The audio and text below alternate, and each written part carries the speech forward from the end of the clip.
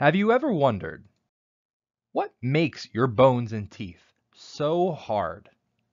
So much of your body is soft tissue, and you've probably heard that 98% of your body is water. Well, that number is actually wrong. In fact, on average, humans are about 70% water. But that's beside the point. Bones and teeth contain very little water and are incredibly rigid. Why? What is it that makes them so hard? The answer is minerals. In particular, a mineral called apatite, to be a little bit more exact. And note the spelling, Apatite. There are many different types of apatite minerals. In fact, we say that there is an apatite mineral family. We also call this the calcium phosphate, or simply phosphate mineral family, as all of the minerals contain calcium and phosphate in addition to other elements. Your bone primarily consists of collagen. Collagen is not a mineral. It's a fibrous protein that makes up living, growing bone tissue, a framework. Your body adds apatite minerals to this framework to add strength and to harden it. Suffice it to say that minerals are an important part of who you are. You need minerals. Recall that minerals are solid, naturally occurring compounds, and that each mineral has a unique species name, chemical formula, and crystalline lattice structure. The compound described by the chemical formula repeats itself over and over again throughout the mineral structure. The study of minerals is called mineralogy. So far, mineralogists have discovered over 2,000 mineral species on our planet, and they continue to report more species every year. These thousands of minerals species display a wide array of observable properties, such as their crystal color, geometry, and hardness. Diamonds are the hardest mineral on Earth, even though they consist of only one element, carbon. The hardness of each other mineral on our planet is determined with respect to diamond. We can measure mineral hardness, the ability of a mineral to resist being scratched, by using an instrument called a sclerometer. This instrument, in essence, measures the width of a scratch made by a diamond. Although sclerometers are very useful, geologists tend to report and measure mineral hardness using something called the Mohs scale of mineral hardness. It's a qualitative ordinal scale, meaning that the values on the scale are not measurements. Instead, they are indications of where a mineral ranks in terms of hardness. Diamond, not surprisingly, is located at the top of the scale. It has the highest value, 10. Talc, the softest mineral, occurs at the other extreme end of the scale. Talc is so soft that you can scratch it with your own fingernail.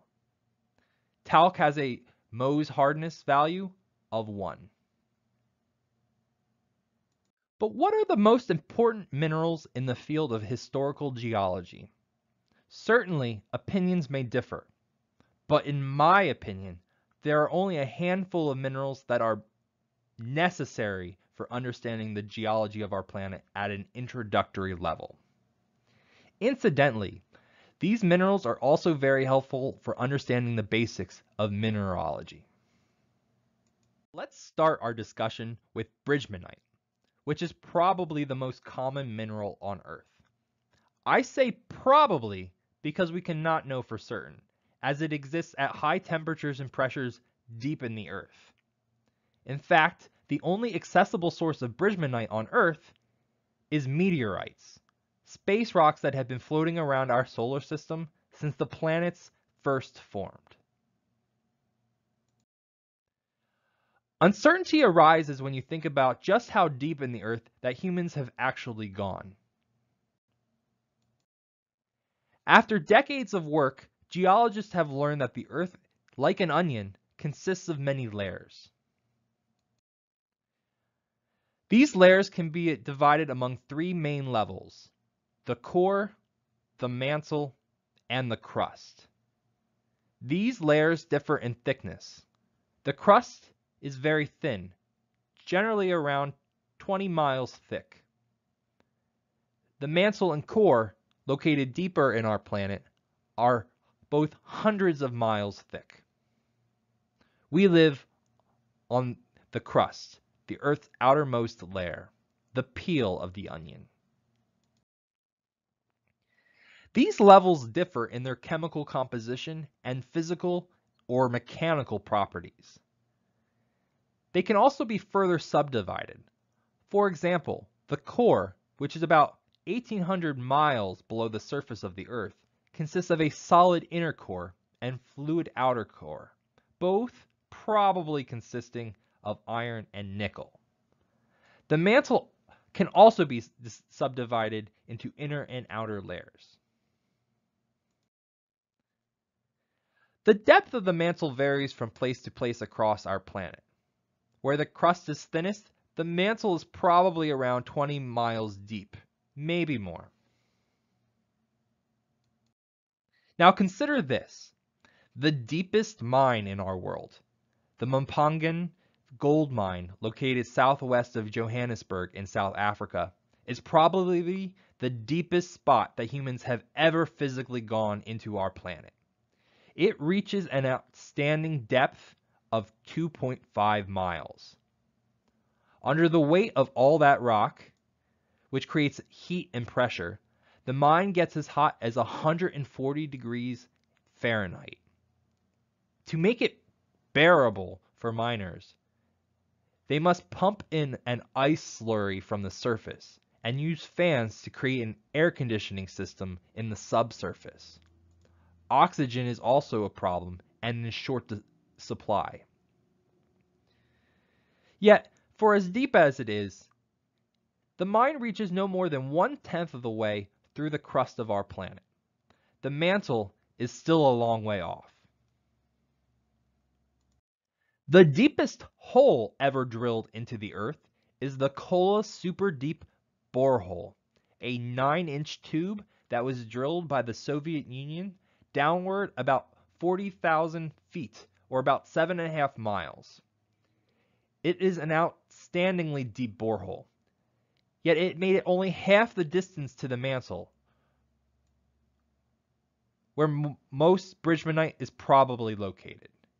For now, geologists are left to theorize about the rocks and minerals that exist down in the mantle and core, like Bridgmanite. Closer to the surface, we know much more about the minerals that make up our planet. The most common minerals in the Earth's thin outer crust are feldspars and quartz. Feldspars, like apatite, make up an entire mineral family. All of the minerals consist of silicon, oxygen, and aluminum, along with potassium, sodium, and calcium, depending on the exact mineral. Quartz consists of silicon dioxide, which is also known as silica. As these names suggest, quartz consists of repeated units of one silicon atom and two oxygen atoms. Quartz is a major component of most sand. It is not surprising then to learn that glass and mirrors also consist of silica, as those things are made by superheating sand. But why are quartz and feldspars the most common minerals in the Earth's crust? The answer is complex, but it boils down to two main reasons.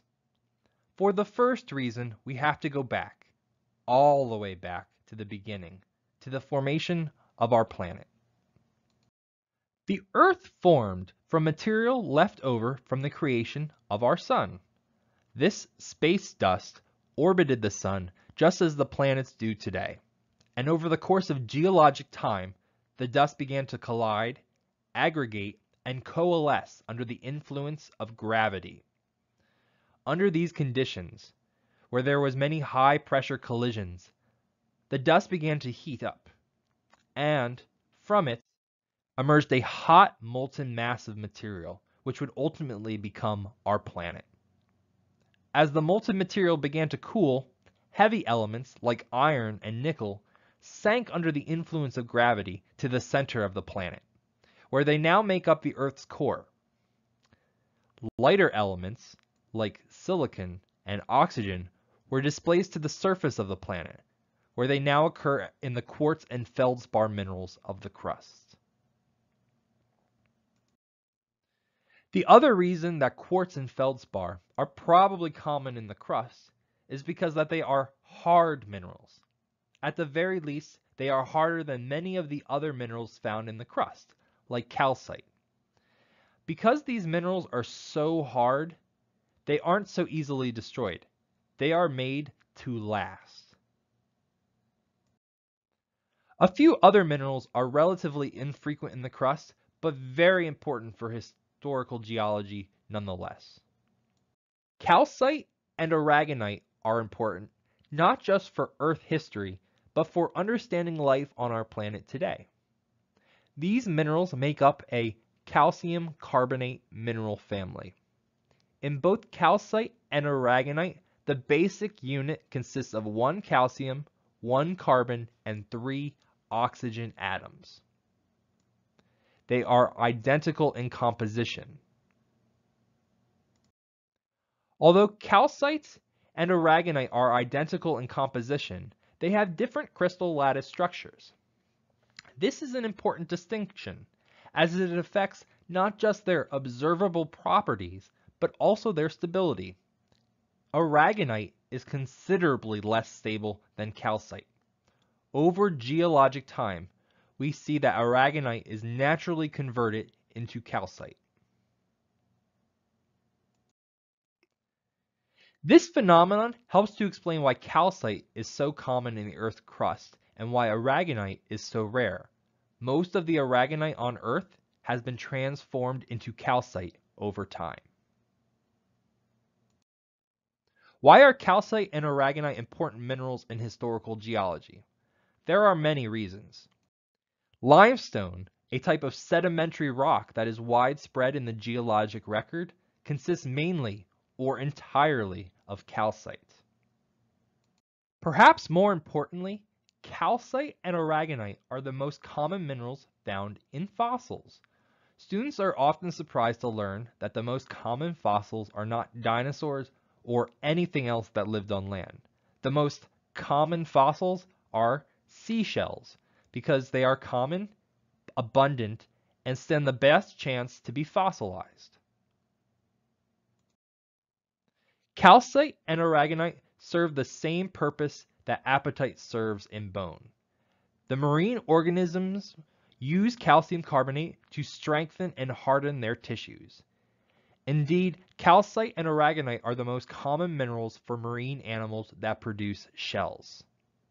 Clams, bivalves, gastropods, snails, and coral all produce hard shells made of calcium carbonate.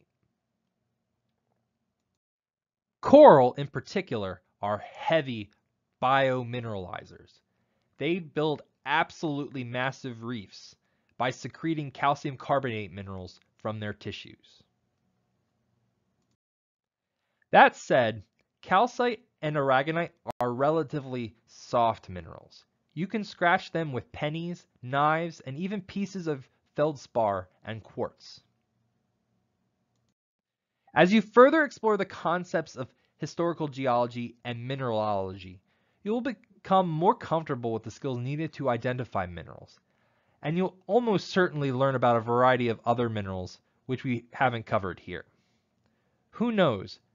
There are so many opportunities for discovery in mineralogy. You might even discover your own new mineral species one day.